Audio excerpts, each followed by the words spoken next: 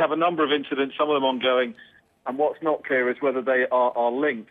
We do know that there were gunfire and explosions reported in streets close to the Massachusetts Institute of Technology after a police officer was shot dead there. That's according to witnesses there. And people there, the reporters there and eyewitnesses have said one person may have been shot in the battle, the gun battle that went on there. So it's clearly a police officer who has been shot and killed.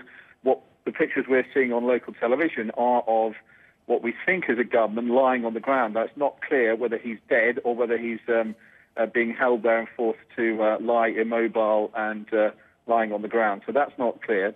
What is also going on in a similar area, but not exactly in the Massachusetts Institute of Technology area, this is going in Watertown, is a huge police operation.